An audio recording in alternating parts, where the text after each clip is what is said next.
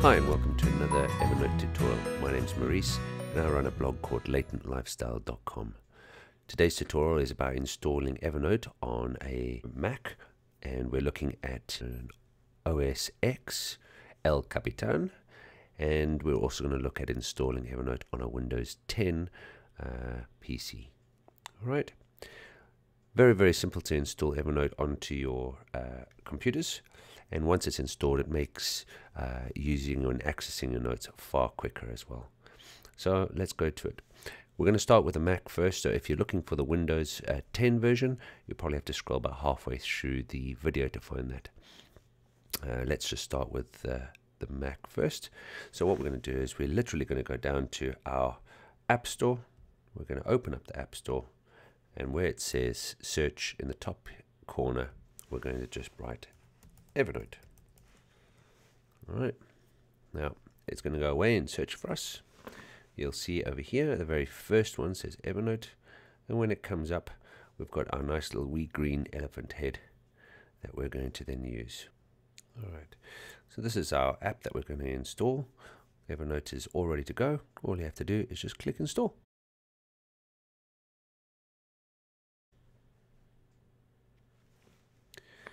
Alright, once it's installed, we saw the little wee bounce go, which means in our launch pad that we have Evernote, and you can see there's a nice blue dot next to it saying that it's new. Also GarageBand is new for me. All the other ones I've opened before. So Evernote is new for us here. If I go back to the desktop, we'll also see that this has changed from install to installing and then to open. So we can even open it directly from here.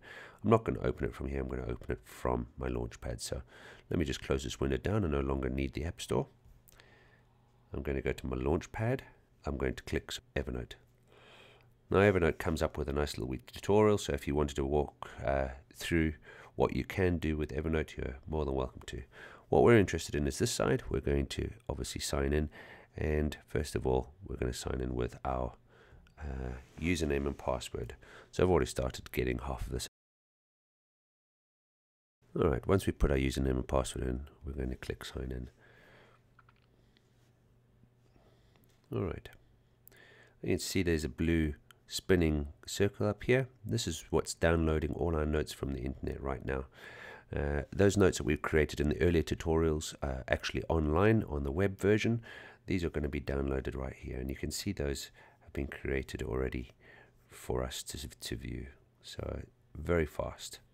Now obviously if you've already been putting a lot of pictures on, or you've been putting sound files on, then this might take a little bit longer to sync. But the main idea here is that this is going around and around, is letting you know something's going on. There's a couple of things I put in that I wanted to discuss with you. First of all is using the location, and the second one is welcoming to the Evernote, the suggestions on the left. Over here you can see these suggestions. They want you to work through how each one of these works. So we're going to do that very quickly, and you'll see if we create a note, we're going to get a line through this one. Notes are created up here where it says new note and stuff. Alright, and you see already there's a line gone through it. Now my new note has appeared at the bottom. It's also appeared over here. So this is a new note, just to check the sync function works. Alright, I wanted to really do this so you could see that there's an arrow in the corner of my note at the moment. And this arrow is saying that it's waiting to be uploaded into the cloud. It's waiting to sync. If I move my mouse and go over to the two arrows at the top here and click this, you can see that it begins to go around. My blue arrow that was above my new note is gone, which means it's now up into the cloud and it's now synced across all these different versions. So if I was to go now onto the web, I would see this note immediately there. Alright, we'll talk about reminders in a different tutorial, installing the web clipper in a different tutorial, and searching your notes. We've already talked about searching your notes, but just to do that we're going to search a note to see what we've got. So I'm going to search for the word video. As I search for video, it's going to look for anything that has video, and you can see nothing in my notes has video. If I want to change it again, I want to change it to do. All of a sudden I've got two notes which come up. This one has got to do as a tag, This one over here has got do as part of a word within the note. That's how good the search function is within Evernote, and that's really its selling feature. It searches very well. So there's only two other things for us to get set on, and that's our reminders and our web clipper. You probably have noticed there's a little wee box at the top here. You can customize the way you want to look at this. And once I push this X, this box is going to go. So the set reminders and the install web clipper are going to go. So let's just click that now, and it's going to disappear. All right, now we've got our notes, and they're in little wee boxes at the moment, and we've also got it sorted by relevance. Well, I don't particularly like the boxes. I think it takes up too much, and I don't really like the expanded card view, which means it goes all the way across. Let me just close the search up here, because that's why it's only showing me 2 notes. It looks very large and looks a little bit too cumbersome for me, so I'm going to go rather to have a look at the snippet view.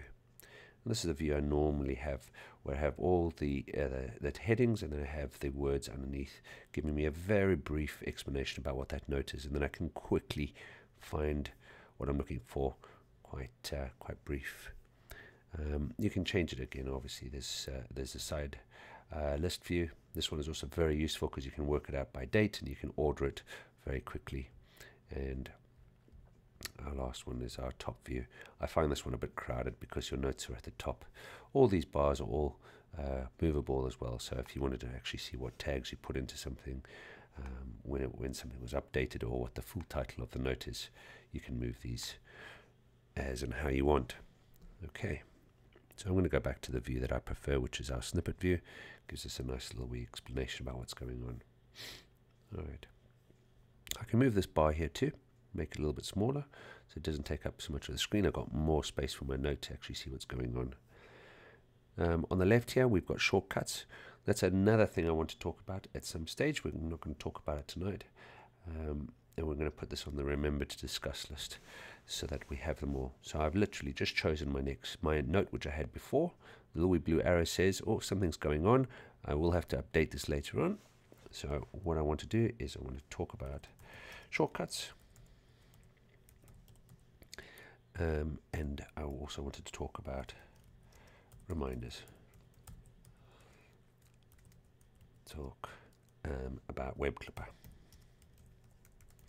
And we'll tick those off as we go. Alright. Over here are my notebooks. Remember, we made some notebooks in previous tutorials. They're all available for me to see. My tags are all here. They're all ready for me to use, and I can go and find exactly the note which has that particular tag at the top. And it just takes me back to notes. Work chat. It says that I can actually start talking with other colleagues, get feedback, and actually work together on the notes that I'm making. You'll see that actually on the note that I was making earlier on, that there are some buttons at the top here, and one of those is called share. And exactly the same, I can also share those notes with the public, or I can share them with somebody in specific. A quick run down of these icons at the top, that's my reminder. I'll talk to you in another tutorial. That's presentation mode, again something else to talk about. This is to annotate, again something else to talk about. Information, and then the delete the note box. None of your notes are actually completely deleted until you go into the deleted notebook file, and you can delete them straight from there. Otherwise, they're just kept as reminders. We just talk here, something else I want to also talk about. We've still got that blue arrow. I'm just going to do this one more time. If I go and click sync, that blue arrow you'll see disappears. That means that it's now checked with everything up in the cloud. Everything I have is the same as what everything is in the cloud, and vice versa.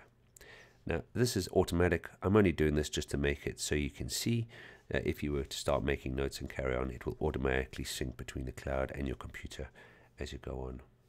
Alright, if I minimize this, it's going to come right down to the bottom bar here, and because I use Evernote quite a bit, I'm going to right click on it, and it's got options over here. I want to actually keep this in my dock because I don't want to have to keep on going to my launch pad, and I'm going to move it across because it's actually one of my most used applications. So there's Evernote. To obviously open it again, straight open. So that's as easy as it is to install onto a MacBook. So that's OS X or OS 10, and that's El Capitan. All right, let's go and have a look at the Windows 10 install. Windows 10 computer. If you haven't upgraded yet to the latest Windows 10, I definitely recommend that you do that. Alright, just to show you that it is Windows 10, I'll give you a quick look over here. Alright, what we're going to use, obviously it's Windows, so we're going to try and use Microsoft Edge, which is the old Internet Explorer, but apparently it's brand new for us. In case you're wondering, if you wanted to use the app store within Windows, in fact I'll show you that first of all, so let me just move this out the way. If I go to the App Store and see what they've got, and if I was to type up here Evernote, you'll see what comes up is actually Evernote Touch.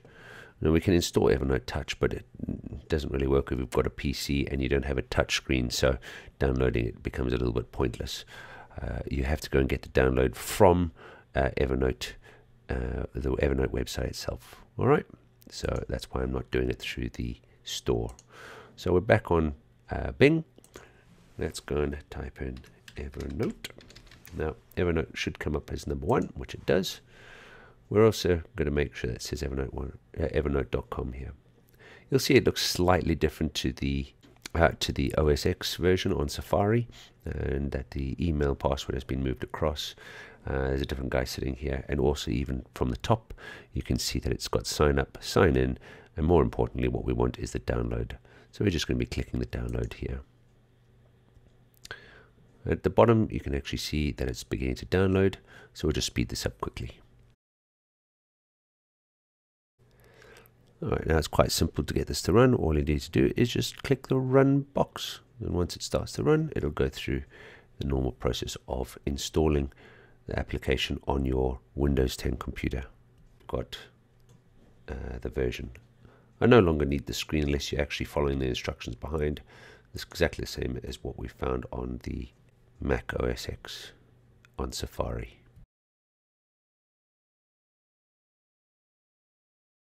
Alright, you see up there that begin to sync, and it's got, here is the new note. That's the one I typed in earlier, and if we go up to the very top, here are some of the ideas that I was talking about that I wanted to discuss in later tutorials, and they've already been synced all the way from the cloud back down again. Slightly different layout to the Mac version. In the app there you can see that it's got the new note, but it's also got activity, it's got sync, it's got with the user that's logged in. Work chat seems to be at the top. Mastering Evernote, those steps which I've already minimized has now appeared at the bottom, and they've got 2 more to go. That was installing Evernote web clipper and also talking about reminders, but we're not going to do that right this minute. Again, your shortcuts, we're not going to talk about shortcuts, that's another tutorial. Here are all our notes. You can see the different views that I've got here as well. Now you probably just noticed there that there's a lot less options on Windows as there is on Evernote for Mac.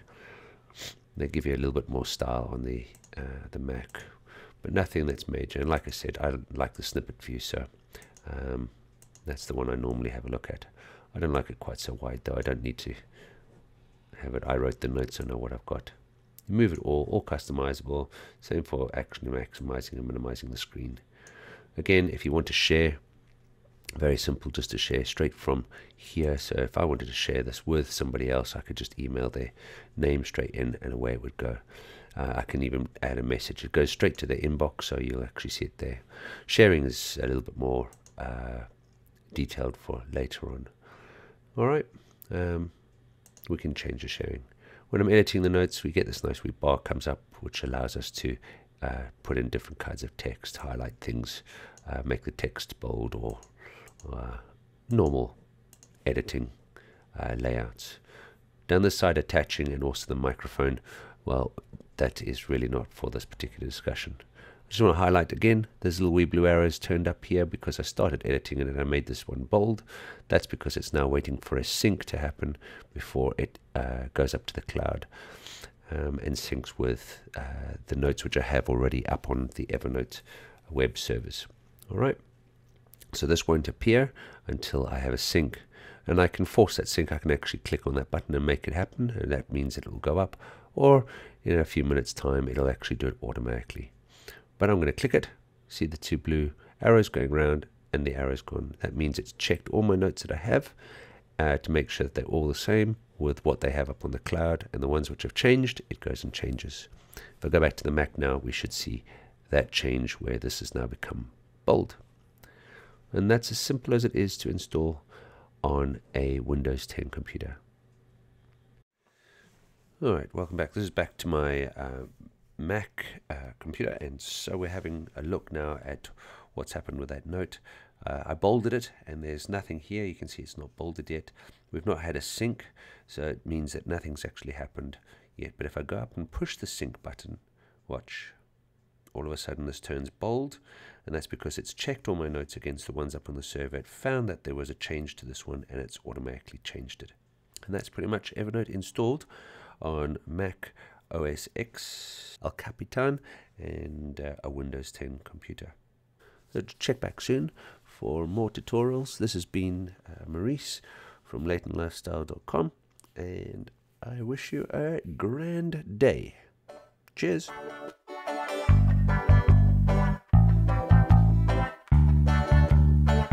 My love and I went riding out one day. There was something that she